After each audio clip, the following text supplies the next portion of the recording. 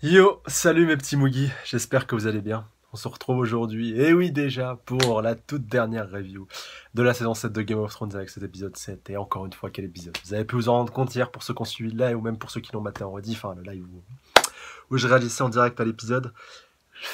Un épisode de fou, d'anthologie, tout ce que tu veux. Même si je peux comprendre voilà, que certains l'ont peut-être trouvé un petit peu trop long, ou que des fois il y avait des petits temps morts et tout, mais même moi j'ai trouvé un petit peu comme ça par moment. Mais voilà, les grosses scènes de fin pour moi, ça surpasse tout. Enfin, je cherche pas, c'était un truc de taré. Et ce que ça nous annonce par là pour la suite, ça va être encore plus ouf. Donc voilà, je m'en fais vraiment pas pour la suite, même si je me dis, punaise, ouais, 6 épisodes, même s'ils seront extrêmement longs, tu vois que ça fera la taille de film et tout, je me dis, mais ouais, il va y avoir trop de trucs à pouvoir caser pour que ça tienne dans ces épisodes, limite qui rallonge à 8 de cette même taille-là. Ah, ça serait pas du luxe, mais bon, on verra bien, on n'en est pas encore là de toute manière, on aura l'occasion de parler longtemps avant que cette saison 8 arrive, donc vous inquiétez pas, de toute façon il y aura d'autres vidéos qui sortiront. Et je vous précise encore une fois qu'il y a un live aussi qui sortira ce soir, donc je sais pas quand sortira cette vidéo et qu'elle va être très très longue, et ben, pour cet épisode, ça se trouve le live aura déjà commencé. Mais quoi qu'il en soit, ce live aussi aura une rediff et j'en ferai très certainement d'autres aussi dans les semaines à venir. Voilà.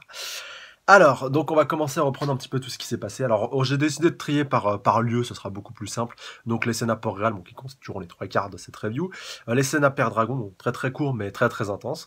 Les scènes à Winterfell aussi, qui ont été des scènes clés. Les scènes à Fort-Levant, et une scène un petit peu, enfin, c'est des scènes qui sont liées entre elles, bah, les scènes entre Jon et puis Daenerys, et tout ce qui s'y rapporte, en fait, et plus particulièrement à Jon, mais c'est important quand même de faire le lien entre les deux. En plus, ça fait tout à fait écho avec le titre de cet épisode, à savoir le loup et le dragon. Ah là là là, tu vois, j'avais pas eu connaissance du titre avant que le final commence. Putain, je l'aurais su, je lui dis oulala, oulala. Ah, laisse tomber. Donc quand on commence à Port-Réal, bah là, tout démarre, c'est un petit peu logique, c'est QFD, avec les armées qui sont en position, hein, que ce soit les Immaculés, avec l'arrivée des Dothraki, la petite OST des Dothraki qui passe bien, qui fait bien plaisir, la petite musique, tu vois, typique, qu'on a toujours connue avec eux, on l'avait pas encore entendu dans cette saison, et ça c'était vraiment super captivant, très très plaisant.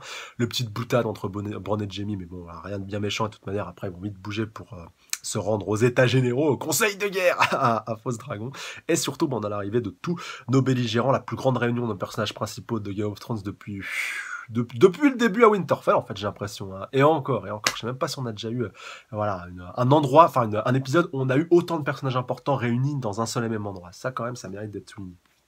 Bon, je vais pas tous vous les citer, mais on a vraiment un bon paxon.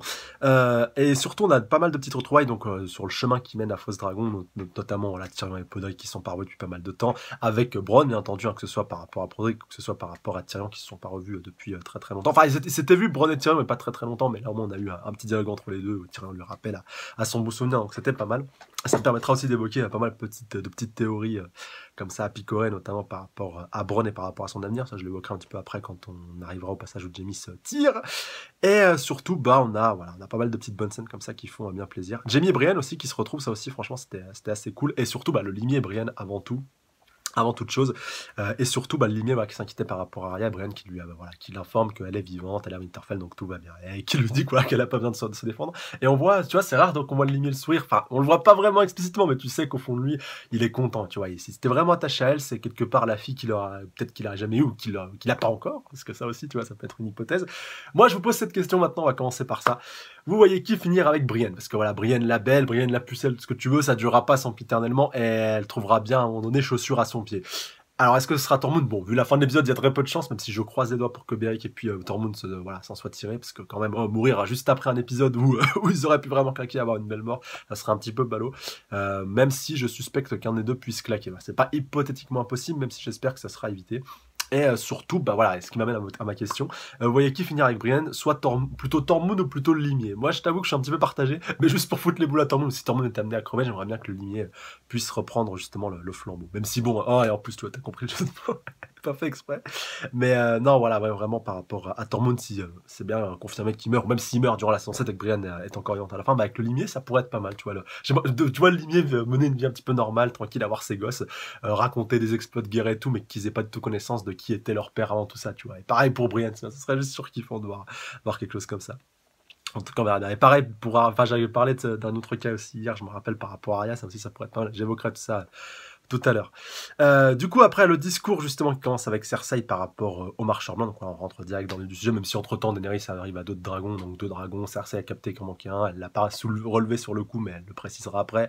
Elle manque pas de souligner encore une fois à Daenerys par rapport à son petit retard. Bon, c'est pas très très grave, mais bon, c'était pour éviter de prendre des risques, malgré tout, c'est elle qui a la tête de l'armée, encore plus quand on va apprendre que Jon lui a prêté allégeance, tous ensemble, tu vois, enfin on le savait, tu vois, qu'il allait le faire, mais on pensait pas que ça arriverait aussi rapidement, mais en même temps, Cersei, il a un petit peu forcé la main, mais c'est ce qu'il voulait faire. Donc voilà, il l'a fait, même si ça ne durera pas forcément très très longtemps.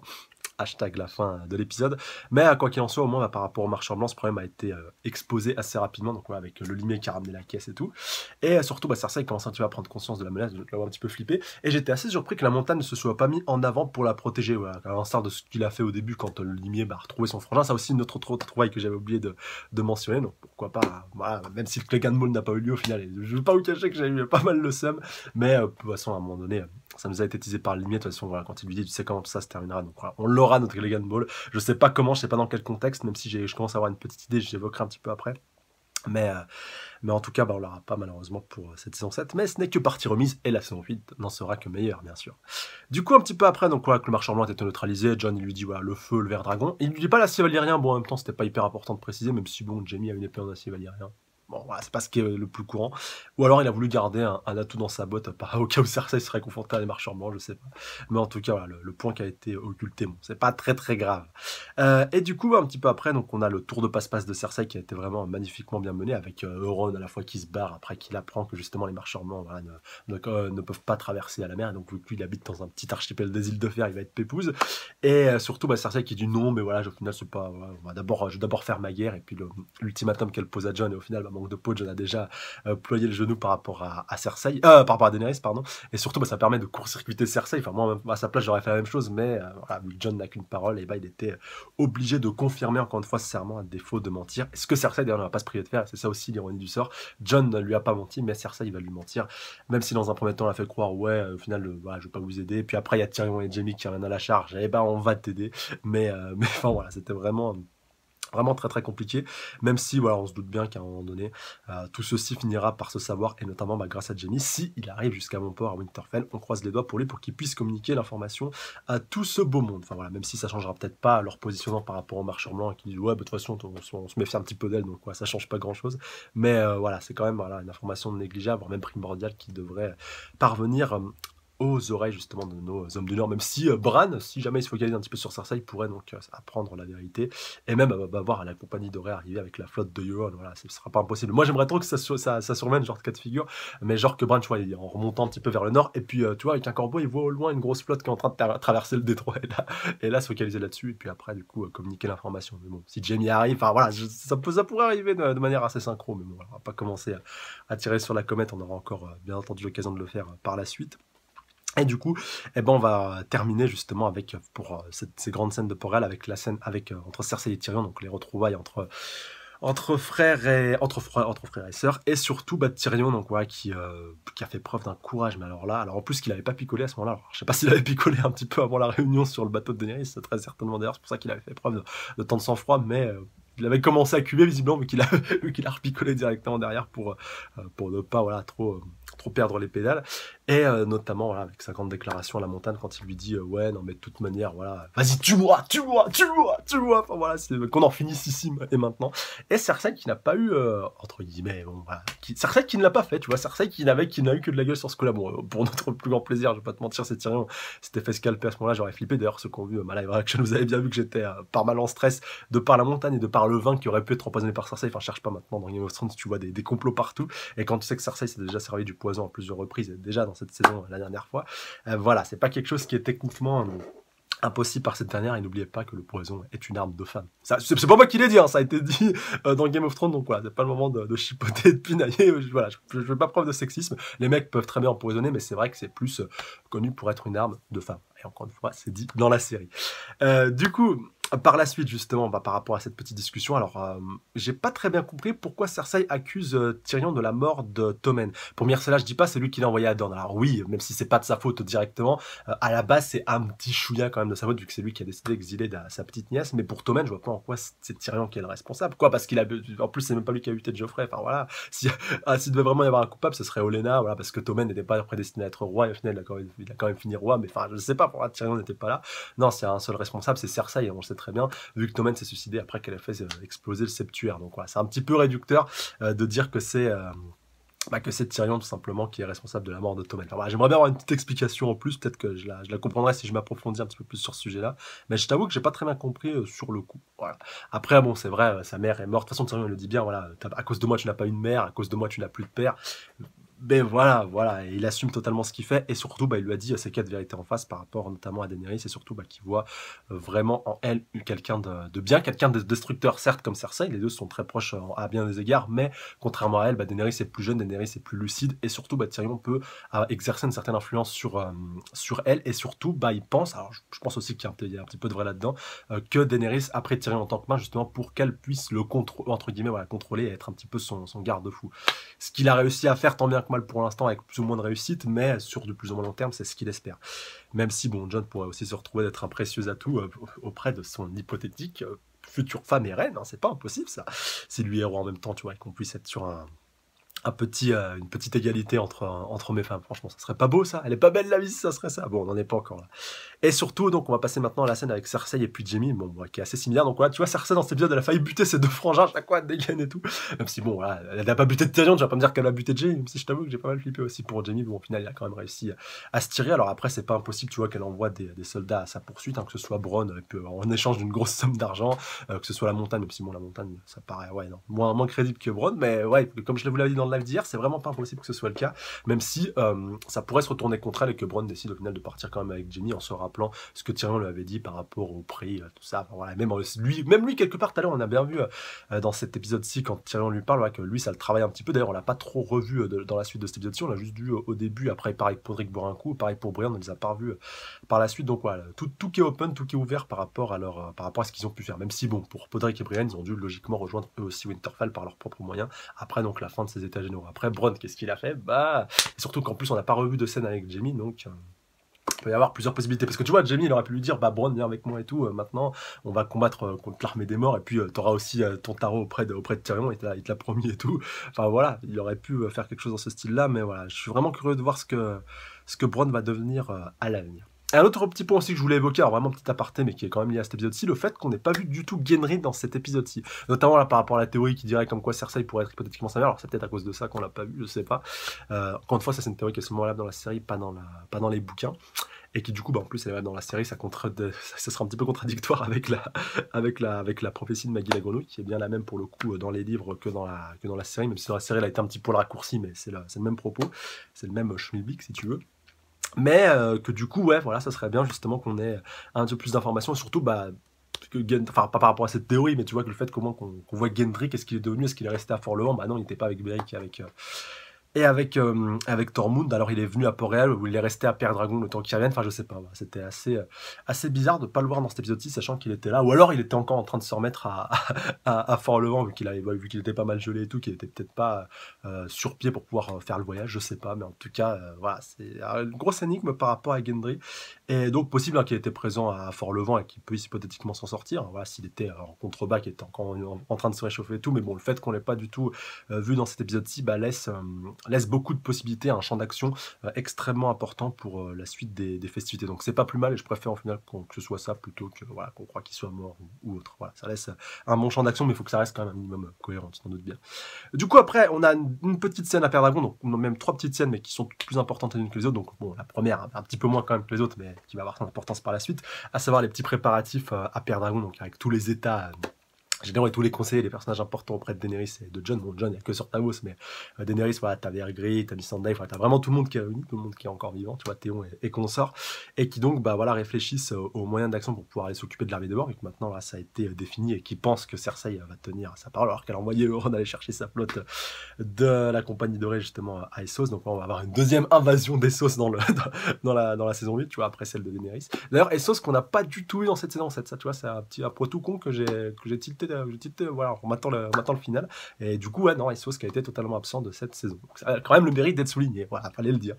Et du coup, pour continuer avec ce que je voulais vous dire donc par rapport à voilà, cette petite réunion, et bah Daenerys et Jon qui conviennent donc de partir ensemble à Winterfell, donc voilà, pour que ça se passe mieux, notamment l'allégeance de Jon vis-à-=-vis justement de cette dernière, vu que comme on l'apprend dans cet épisode-ci, un peu avant que Littlefinger trépasse, que justement, punaise, j'ai reçu un message, pour ça m'a perturbé, pardon, oui, donc on apprend que Jon a bien ployé le genou envers Daenerys et que du coup pour que ça passe mieux, c'est mieux qu'ils arrivent ensemble en alliés et pourquoi pas en couple. Ça se trouve ils seront déjà ça se trouve ils vont se marier avant même d'arriver à Winterfell, les autres ils vont rien capter, c'est quoi qui se passe et tout. Non, par contre ça c'est vrai que c'est vraiment un point que je redoute par rapport à la suite. Mais je ferai une vidéo spéciale sur le sujet, sur ce que j'attends, mes attentes par rapport à la saison 8, mon souhait et surtout ce qui m'intéressera aussi sera aussi de vous poser plein de questions, comme ça j'attendrai vos petites réponses dans les commentaires et je ferai une autre vidéo après où justement je restituerai le plus de souhaits que vous avez par rapport à la suite. Enfin voilà, vous verrez quand ça sortira, mais il y aura vraiment une vidéo un petit peu teasing, théorie par rapport à ce qui pourrait se passer donc dans la saison 8 compte tenu des informations qu'on a eues dans ce final et dans toute la saison 7.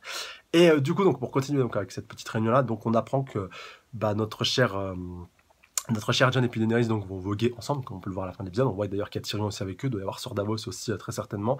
Mais pas tout le monde, vu que Jorah commence un petit peu à se positionner, et puis même d'autres de ses conseillers, mais qu'eux non, vont rester à Perdre, histoire de préparer la grande bataille justement à venir, le temps que Daenerys voilà, puisse un petit peu se faire connaître dans le Nord et être un petit peu en odeur de sainteté et être présenté en grande pompe par Jon. Et si tout ceci pouvait se solder par un mariage à Winterfell et surtout dans le bois sacré, voilà, ça casserait un petit peu enfin cette sale image qu'on avait avec Sansa et puis Ramsay. Ça serait juste super beau et ça serait juste très très plaisant. On verra bien ça, bien entendu, en temps et en heure. Mais alors là, putain, bien, s'il y a le mariage, bah, je vais péter un câble. Enfin, cherche pas, ça sera pour une fois, j'espère, moi, ça sera un beau mariage. On croise déjà, parce que c'est vrai que dans Game of Thrones, malheureusement, les mariages souvent se finissent très très mal, très très mal. Bref. Du coup, donc, deuxième scène à Père Dragon, donc Jon et Théon. Alors, ça, vraiment, une scène, mais juste magnifique. Et Théon, franchement, tu vois, il était vraiment en berne, tu vois. Il n'avait pas fait de hauts faits, de grandes actions depuis qu'il avait sauvé Sansa au début de la saison 6, enfin, fin de saison 5, début de saison 6. Mais là, franchement, ce que Jon lui a dit, c'est 100% ce qu'il fallait lui dire. Voilà, il n'y a rien à rajouter là-dessus. Et Théon, qui plus que jamais, bah, va repartir du poil de la bête, et d'ailleurs on l'a bien vu dans la scène d'après qu'on suivait avec le fight avec un justement un de ses hommes de main des derniers justement Fernet fidèle à Yara, donc qui commence un petit peu à le tabasser. Ouais, t'es pas digne de pouvoir nous commander et tout, c'est pas toi qui vas nous dire ce que t'as à faire, sans couilles et tout, je sais pas quoi. Au final il lui a quand même bien cassé la gueule, et du coup Théon qui va repartir retrouver sa petite frangine, même si pour le coup ça va être, enfin je sais pas justement si Yara a été gardée justement sur les îles d'Ofer pendant que Ron justement est parti est parti chercher sa compagnie dorée. Donc est-ce qu'il y aura affrontement, fight ou autre ou pas, on verra bien. Encore une fois, il peut y avoir beaucoup d'optiques et de possibilités différentes, mais quoi qu'il en soit, voilà, ça va être une des grandes intrigues qui va être très intéressante à suivre durant justement cette dernière saison. Donc tu vois, comme quoi il y a vraiment beaucoup de choses. C'est vrai qu'à chaque plus tu comptes les intrigues, tu te dis ah ouais, ça va être chaud, j'ai goupillé tout ça en 6 épisodes. Mais bon, voilà, on leur fait confiance et on sait qu'ils vont nous faire du bon boulot comme à chaque fois. Et donc oui, pour terminer donc avec cette scène entre Jon et puis Théon, vraiment très lourde de conséquences, très lourde de sens. Et vraiment, j'ai senti que dans cet épisode-ci, plus que quiconque, l'ombre de Ned Stark planait mais absolument tout au long de cet épisode-ci. C'était juste vraiment impressionnant. Déjà, entre la discussion entre Jon et puis Cersei, où Jon lui dit oui, je vais pas faire comme mon père et tout, à claquer tout ça, le fait que justement lui, il ait son sens de l'honneur. D'ailleurs, Cersei qui a voulu le mettre à des preuves à cause de ça. Première référence.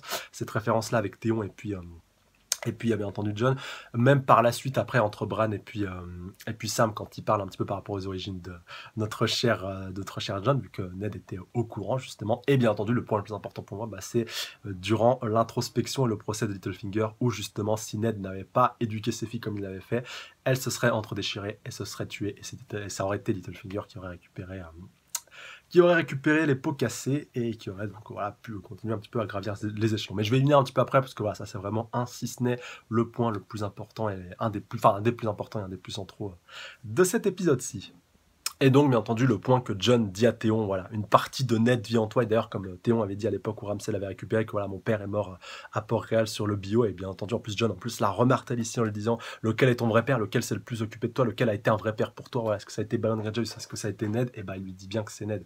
Et donc, voilà, même si Robb est en partie, entre guillemets, mort un petit peu à cause de lui, là au moins bah, Théon qui a sa rédemption et qui va pouvoir continuer justement en sauvant sa frangine. D'ailleurs il manque pas de le dire à John, voilà, que Yara avait fait pareil pour lui et qu'à l'époque il n'avait pas pu justement s'en tirer.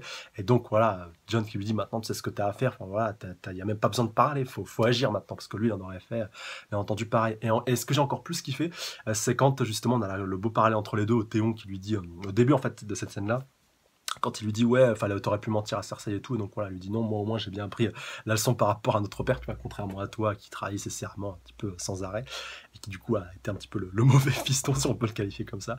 Et surtout, eh bien, le fait, tu vois, que après on lui dit oui, mais toi t'es parfait, toi t'as toujours accompli des bonnes actions et tout. Et John qui lui dit non, voilà, ça c'est ce qu'on a l'impression, tu vois, quand on me connaît de loin, mais quand on a vécu auprès de moi et qu'on connaît, qu'on sait tout ce que j'ai vécu, voilà, tu peux pas, tu sais que c'est pas fondamentalement vrai, même si Théon ne manque pas d'ajouter oui, mais c'est rien comparé à ce que j'ai fait. John qui lui dit oui, certes, c'est rien comparé à ce que toi tu as fait. Bon, un petit peu réducteur, c'était pour le faire culpabiliser, mais au moins c'était un petit peu aussi pour le faire réveiller. Et surtout, bah, je pense quand même malgré tout que John a eu raison sur ce coup-là. C'est clair que c'est pas, tu peux le comparer, mais c'est pas la même échelle non plus. Enfin voilà, surtout quand tu vois les répercussions que ça a eu sur du plus ou moins à long terme, malheureusement pour notre très cher Stark.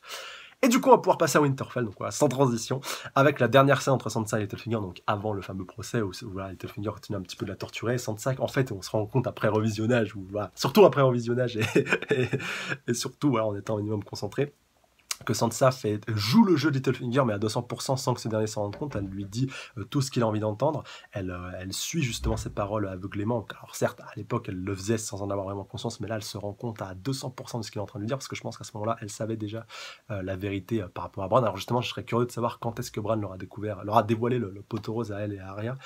Par exemple, quand elle a découvert le message, est-ce que c'était une scène pour que Littlefinger croit, ou même qu'on nous fasse croire à nous que les sœurs étaient en train de s'entre-déchirer entre elles, même si moi perso j'ai jamais vraiment cru à 200%, et que justement l'éducation de Ned y est pour beaucoup, beaucoup, beaucoup, beaucoup. Voilà, je serais vraiment, voilà, si on peut avoir un petit plus dans les making-of ou même dans les bouquins quand ils sortiront, je serais vraiment curieux de savoir quand est-ce que les frangines ont découvert le poteau rose par rapport à Littlefinger, et donc la vérité par rapport à la trahison envers leur cher papounet. Du coup, Littlefinger qui croit qu'il mène tout ceci quand il fait voilà, comme il le voulait, que Arya voulait devenir Lady Stark, Lady Winterfell, alors que nous on sait qu'Arya elle s'en tamponne, mais d'une puissance cosmique, tu vois, de devenir Lady. Elle a jamais, de toute façon elle l'a toujours dit, je suis pas une dame et tout, elle a envie de se battre. Et comme elle se moquait de Sansa en lui disant madame et tout ça. Mais voilà, franchement, et en plus la Sansa quand elle a vu justement où est-ce que Littlefinger voulait en venir, elle a dit mais c'est vraiment un enfoiré de chez enfoiré celui-là. Après avoir découvert entendu le poteau rose. Et pour revenir par rapport à ce que je disais à Bran, il y a moyen que ça se soit passé entre l'épisode précédent et cet épisode-ci, voilà, qu'il ait calmé justement ces deux frangines. Mais bien entendu, ça a été fait en off pour que la chute de Littlefinger ne soit plus belle. Donc j'en veux pas, bien entendu, à la prod pour tout ça. Et du coup arrive donc le fameux procès de Littlefinger où en fait on nous fait croire que c'est Arya qui est convoqué, tu vois tous les soldats des Stark, voilà, épée au fourreau, il y a Yohn Royce, il y a des soldats du Val et tout.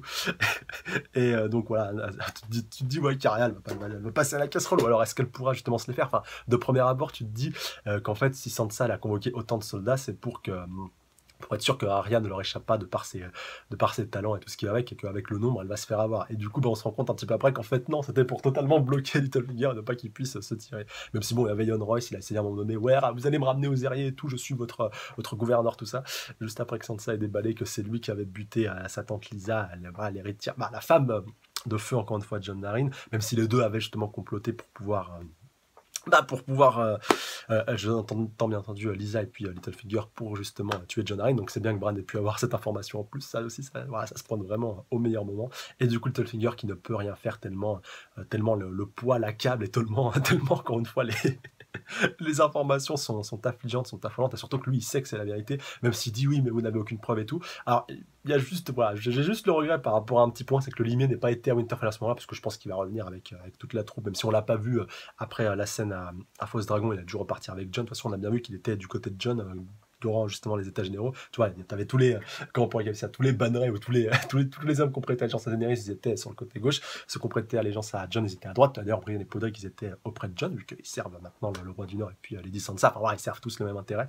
Et le limier, pareil, du coup, qui s'est positionné aussi du côté des Stark, bon, c'est un petit peu normal maintenant, vu qu'il y a Arya, tout ça, les consorts qui sont là-haut, même Sansa, enfin voilà, il allait bien se rendre là-haut, ça aussi, c'est assez logique. Donc oui, et même par rapport à la suite, si Jon Roy, ça a encore une fois quelques petits doutes par rapport à Littlefinger, de toute façon, quand voilà, si le limier se pointe, lui pourra confirmer justement les dires, tout comme Varys d'ailleurs, qui était également présent aussi à ce moment-là.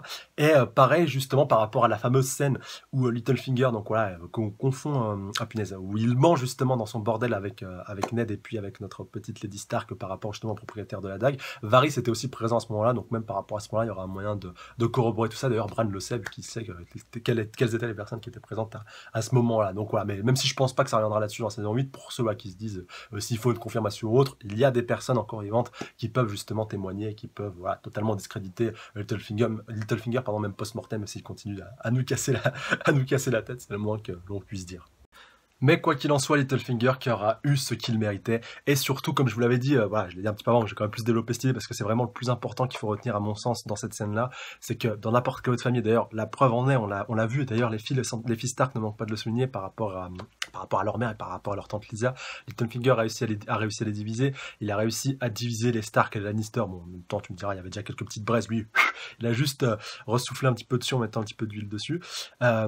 Voilà, il a réussi à fomenter encore une fois tellement de complots, tellement de bassesse, tu vois, ça aurait pu marcher dans toutes les familles, sauf chez les Stark, parce que les Stark, c'est comme ça, tu vois, unis à la vie et à la mort. En plus, tu vois, l'ironie du sort pour lui, ce qu'il a provoqué, à savoir la chute de la famille Stark, c'est le moins qu'on puisse dire, avec la mort de Ned et sa petite vengeance personnelle par rapport à Lady Catelyn, ça s'est au final retourné contre lui, parce que en étant séparés, en souffrant et en traversant toutes les épreuves qu'elles ont vécues, elles les sœurs et même tous les enfants Stark, au final quand ils se sont retrouvés, et en l'occurrence elles se sont retrouvées, ça les a plus soudés et rapprochés que jamais, et surtout ça les a rappelés aux bons souvenirs de leur père et à tout ce qu'il leur a inculqué durant leur jeunesse, et encore plus particulièrement à Port-Réal, peu avant de temps qu'ils trépassent. Et d'ailleurs, pour moi, même c'est la scène clé, même si elle nous est plus montrée en opposition par rapport à la mort de leur père, et le fait qu'elles y aient toutes les deux assisté, qu'elles s'en soient rendues compte, du moins que Sansa apprenne que Arya y était aussi, et ben au final pour moi ça les a plus rapprochés qu'autre chose, vu que c'était les deux derniers enfants Stark qui étaient présents, qui ont pu être présents auprès de leur père à leur dernier instant. Et Ned le savait, vu qu'il avait vu Arya et qu'il savait que Sansa était là. Et ça justement c'est beau. Et si tu vois, il pouvait voir ce qui se passait, il serait fier de ses filles. Et ça franchement c'est, voilà, encore une fois, l'ombre de Ned qui plane, comme je vous l'ai dit tout à l'heure sur cet épisode-ci, mais voilà, mais à des niveaux, mais comme je vous l'ai dit, mais juste incommensurable. Et la mort de Littlefinger qui est juste magistrale, tu vois, une mort pathétique, tu vois, supplie à genoux, oh pitié, je fais pas ça. Il aurait pu demander un duel judiciaire, mais bon, qui sait qu'aurait pris parti pour lui, personne dans la salle, donc c'est vrai que ça aurait été un petit peu con, tu vois, enfin, tu vois, un Stark qu'on aurait pu, ce qu'on a pu avoir au début de la série avec Tyrion, qui s'était fait justement coincer aux arrières, qui avait demandé un duel judiciaire, en plus pour quelque chose qu'il n'avait pas commis, à cause de Littlefinger, encore une fois, par rapport à cette dague et tout ce schmilblick là. D'ailleurs, Tyrion, voilà, dans les bouquins, ils insistent un petit peu plus là-dessus par rapport aux investigations qu'il a menées pour savoir justement comment ça se fait qu'il a été arrêté, tout ça, alors que dans la série, c'est totalement occulté, vu qu'il passe directement à autre chose. Donc voilà, je serais juste curieux de lire les bouquins pour voir ce que Tyrion en pense un petit peu plus, et s'il avait réussi à repérer que c'était Littlefinger qui était la base de tout ça, parce que même s'il a découvert un petit peu après, c'était pas si grave que ça, même si bon, Tyrion aurait pu avoir encore plus de griefs à son encontre, mais voilà. Franchement, je serais curieux de savoir, d'avoir des infos là-dessus. D'ailleurs, si on a lu les bouquins, n'hésitez pas à le préciser dans les commentaires. Et du coup, on va continuer donc avec nos frangines Stark qui se retrouvent après que tout ça soit terminé, à l'instar de ce qui s'était passé à la fin de la saison 6, quand Jon et Sansa s'étaient retrouvés justement sur les remparts de Winterfell. Donc il y a beaucoup de parallèles aussi avec la fin de l'épisode 6, ça c'est vraiment un point que j'ai beaucoup apprécié.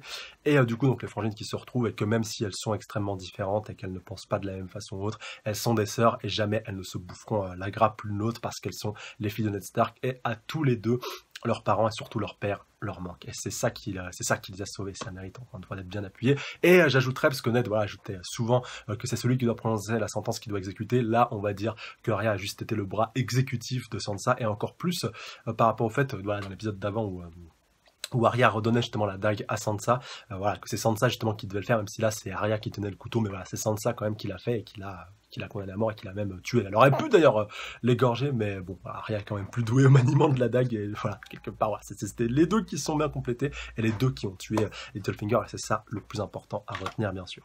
Et encore plus par rapport à Sansa, après tout ce que Littlefinger lui a fait subir, parce que voilà, Arya Littlefinger, ils se connaissaient même pas avant quelques épisodes, tu vois, ou du moins c'était vu de loin, tu vois, il n'y avait pas eu la relation qu'il y avait entre Sansa et Littlefinger, et tu vois, c'était encore plus dur, je pense, malgré tout, pour Sansa, de par le fait que quelque part aussi, elle devait la vie à Littlefinger pour avoir réussi à échapper justement au procès, même à la mort, tu vois, à l'avoir arraché justement des griffes de Cersei, même si bon, il avait d'autres ambitions et d'autres projets pour elle, bien sûr, et que c'est aussi par intérêt qu'il l'a fait, mais quand même, et aussi par rapport au fait que le Littlefinger soit venu avec les armées du Val pour sauver justement Jon et puis tous les autres pendant la bataille des bâtards. D'ailleurs, voilà, Sansa l'a bien dit, les soldats du Val, ils sont venus pour moi. Alors c'est vrai qu'elle est un petit peu...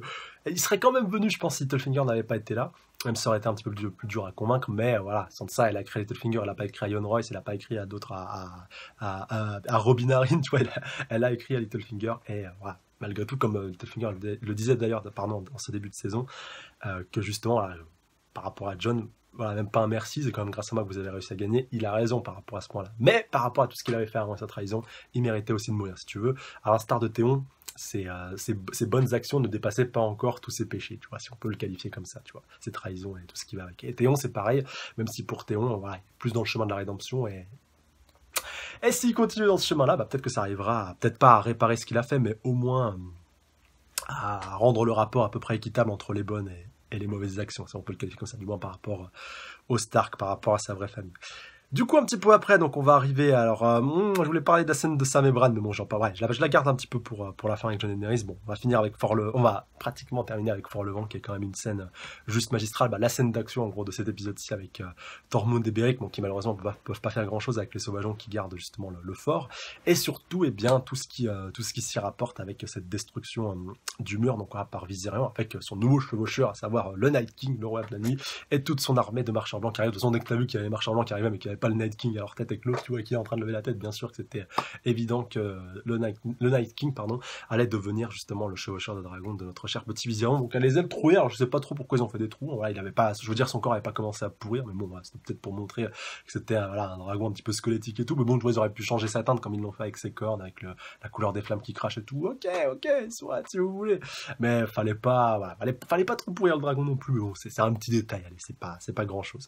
Puis bon, vu qu'il est mort aussi concrètement, tu vois, mais qui continue de se désagréger, si on peut le qualifier comme ça, à l'instar de tous les spectres qui sont ramenés à la vie, tout ça, voilà, on aurait pu continuer sur cette ligne-là, mais bon, c'est un petit détail.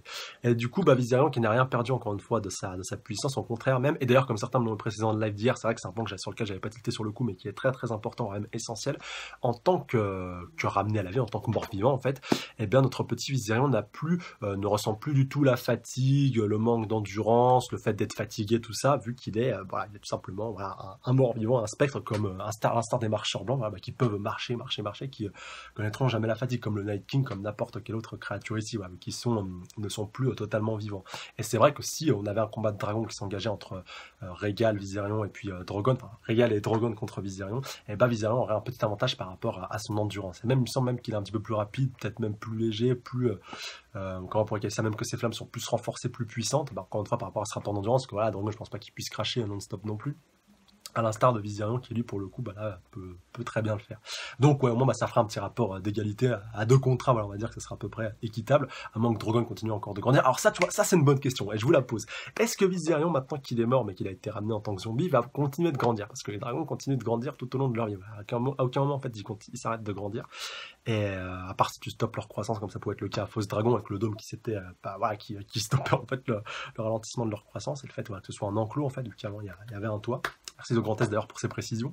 Mais là, en l'occurrence, pour Viserion, vu qu'il est mort, est-ce qu'il va continuer de grandir? Ça, c'est une bonne question. Je vous la pose à vous. La logique, pour moi, voudrait que non, vu qu'il est mort en tant que zombie. Mais bon, regarde, à l'instar par exemple, le bébé de Craster qui est devenu un marcheur blanc et donc qui a dû très certainement continuer de grandir. Vu que là, il a été touché par le Night King, il y a de fortes chances que sa croissance puisse continuer. Tu vois, c'est plus crédible que vu que c'est le Night King qui l'a touché, que si ça avait été un des autres marcheur blanc. Encore une fois, voilà, on verra ça dans la prochaine saison, mais ouais, ça franchement c'est une très très bonne question à poser, tu vois, à défaut, ouais, qu'est-ce que Dragon crash, des flammes bleues, de la glace et tout, tu vois, même de la glace, ça se trouve, il aura peut-être, on l'apprendra que dans la saison 8, mais ça se trouve, il pourra aussi cracher de la glace, ça lui donnera un autre avantage non négligeable sur Dragon et puis sur Regal, donc on verra. Et c'est vrai qu'on aura nos 3 chevaucheurs de dragon, je pense, Night King, Daenerys, et puis je pense Jon, à un moment donné, il faut que ça arrive, hein, avec Regal, et pour notre plus grand plaisir, bien sûr, à ce moment-là, quand ça surviendra.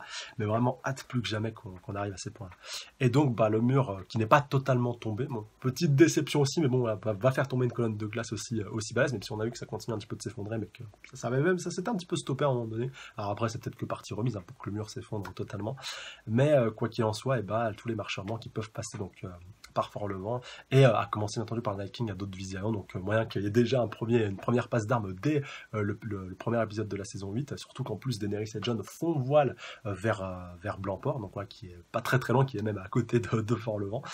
Donc ouais, ça va peut-être déjà commencer à croiser le fer, et même à croiser le feu, si on peut le qualifier comme ça avec les dragons, dès le début de cette saison 8, pour notre plus grand plaisir, même si voilà, ça sera pas le fight décisif, j'en doute bien, mais ça pourrait être vachement intéressant d'avoir ça à ce moment précis, en ce début de saison, et bien entendu Drogon et puis Regal qui seront extrêmement précieux, je pense, pour permettre à Jon et Daenerys de fuir justement Blancport et Fort-le-Vent pour rejoindre justement Winterfell, même si bon voilà, pour le coup ils sont plus à l'abri nulle part et que l'hiver est là.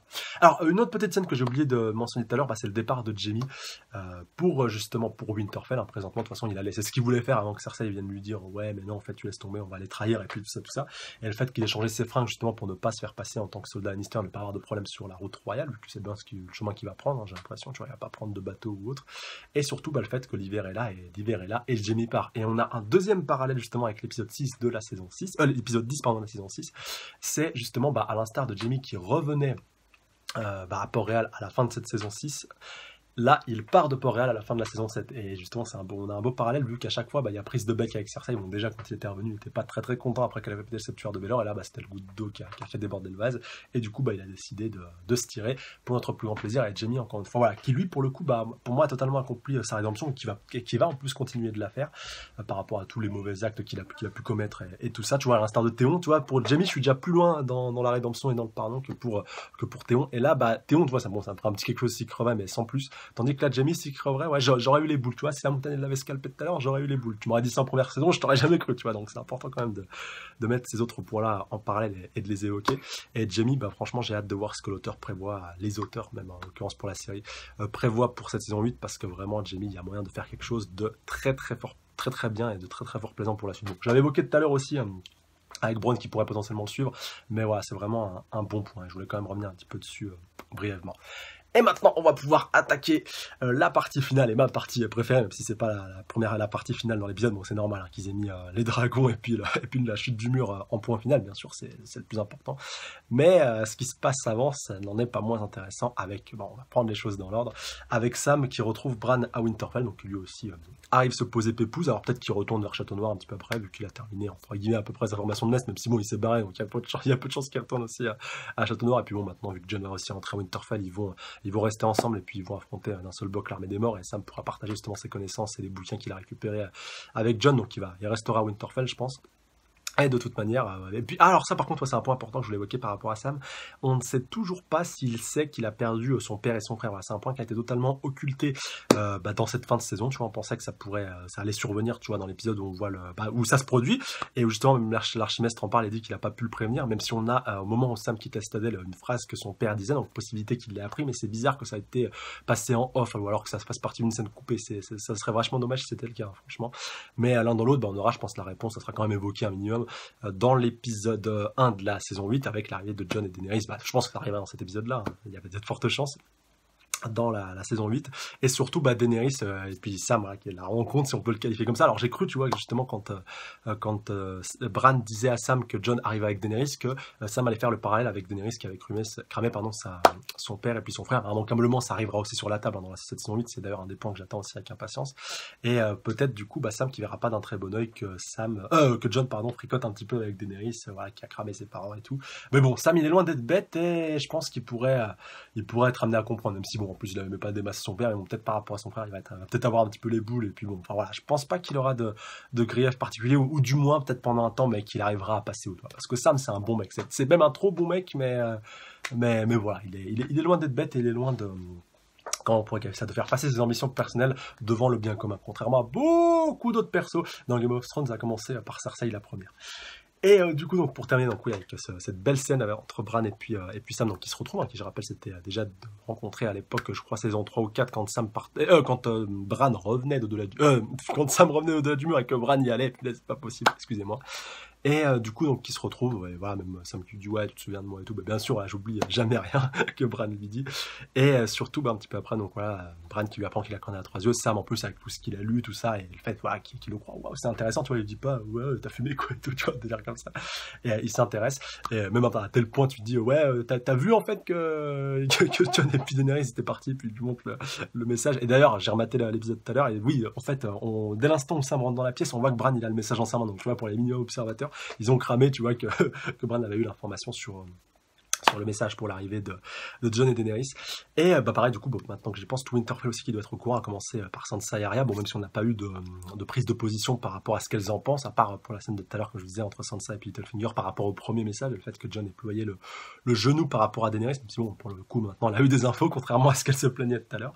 Donc, ouais, hâte de voir comment tous les Nordiens vont vont peser la mesure par rapport à Daenerys, même si, bon, je pense que Sansa et Arya vont dire, oh, elle est trop belle et tout, enfin, voilà, je comprends que Jon, il est craqué par rapport à elle, même si ça fera pas l'unanimité, mais bon, maintenant que Littlefinger est mort, on va dire que c'est une bonne chose. Enfin, voilà, Daenerys ne méritait pas de soutenir la vision de cet enfoiré. Même si, bon, si elle vient avec Varys, bah, j'aurais les boules quand même, qu'à très peu de temps près, d'ailleurs, Varys manquera pas de le souligner s'il est présent, qu'il aurait pu retrouver bah, son bon vieil ami, son bon vieux complotiste de toujours, à savoir Littlefinger. Mais bon, c'est pas très grave. Et du coup, pour finir avec, bien entendu, cette scène fatidique, on y arrive, hein, je suis désolé de vous teaser comme ça, mais il faut aussi un petit peu parler de tout ce qui gravite autour.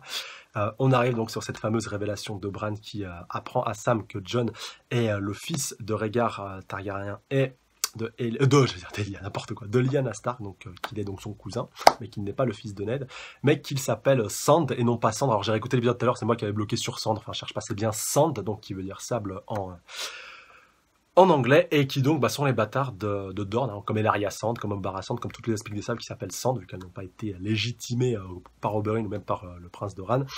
Et du coup, notre cher petit Sam, qui justement croyait qu'il s'en foutait totalement du message, et ça avait été totalement occulté d'ailleurs il y a quelques épisodes pour notre plus grand plaisir, toi, qu'en fait on se dise ah ouais, en fait il a une identité par rapport à ce passage-là, et du coup il apprend à notre petit Sam que Jon s'appelle bien, qu'il est bien justement le fils légitime et que c'est bien Targaryen son nom, et même Bran qui va lui ajouter un petit peu après qu'il ait eu 2-3 petites visions pour voir justement le mariage de Rhaegar et puis de Lyanna. D'ailleurs, on a vu Rhaegar, c'était vraiment super plaisant. Alors j'ai vraiment cru que c'était l'acteur qui jouait Viserys, il faudrait vraiment que j'aille vérifier ce point-là. Je l'ai déjà dit hier, j'ai pas eu le temps malheureusement de le faire, mais il lui ressemble beaucoup. Bon après voilà, le perruque aussi, moi qui lui ai remis la même, et que c'est pas été le même acteur.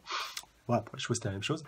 Et du coup, et bien dans la foulée, notre cher Bran aussi qui vérifie encore une fois les événements de la Tour de la Joie, et donc qui voit bien que le nom que Lyanna dit à Ned est bien Aegon Targaryen, donc c'est la même scène, et ce point-là qui n'avait pas été évoqué à la fin de la saison 6, donc un autre parallèle justement entre saison 6, fin de saison 6 et fin de saison 7, et justement on apprend bien que son prénom était Aegon Targaryen, vu que ça ne nous avait pas été révélé, pour ne pas qu'on sache justement que c'était bien, pour que le doute subsiste un petit peu, mais qu'on ne sache pas que ce soit un Targaryen, parce que voilà, Bran peut-être pendant tout ce temps-là il se disait que oui, elle disait Aegon Targaryen, mais elle savait pas que c'était un bâtard et tout, qu'il a été légitimée, alors qu'elle avait bien été mariée, mais que Lyanna malheureusement n'avait pas eu le temps, je pense, de donner l'information à Ned. Donc c'est bien que ça ait été dit ici pour notre plus grand plaisir.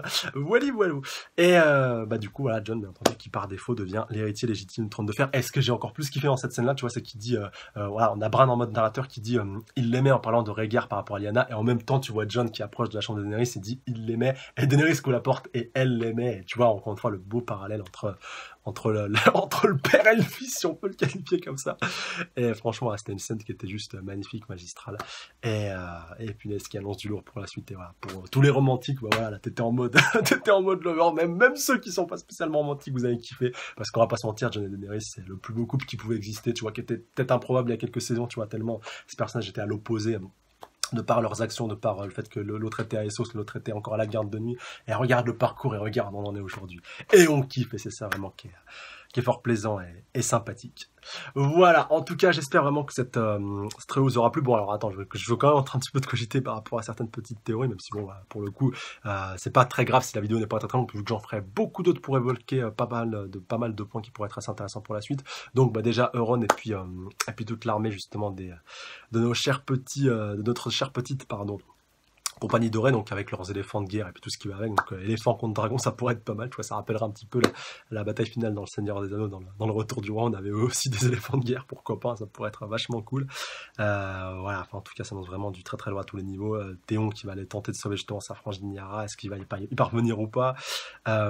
Déjà, la première scène, entre guillemets, qui je pense sera la scène d'intro de l'épisode 8, entre justement les marcheurs blancs et puis Jon et consorts qui commencent à y arriver. Ah oui, j'ai oublié de parler de Tyrion, justement, de son ressenti par rapport à cette nouvelle amourette qui commence à se passer. Ouais, je pense pas qu'il voit ça d'un très bon oeil. Et pour ceux qui se rappellent pas, encore une fois, une autre référence à l'épisode 10 de la saison 6, le fait voilà, qu'il n'aimait pas trop justement que Dario traîne un petit peu dans ses pattes et que justement un amant, si on peut le qualifier comme ça, n'est pas un très bon parti, même s'il connaît pas, encore une fois, voilà, l'origine justement de Jon, bon, même s'il est un roi et tout, mais en tant que Targaryen, après ça passera peut-être un petit peu mieux, ou pas, voilà, par rapport à la consanguinité, tout ça, le fait que c'est pas pas forcément été du bon dans le passé, mais quoi qu'il en soit, enfin, voilà, c'est une bonne petite interrogation, et ouais, Tyrion vraiment plus sombre, plus mélancolique, ou plus, comment on pourrait qualifier ça, plus concentré que jamais, ouais, pour la suite, voilà, ou peut-être pas très confiante, moi j'ai l'impression qu'il est pessimiste, enfin voilà, Tyrion vraiment qui avait une mine noire dans cet épisode et même encore plus à la fin.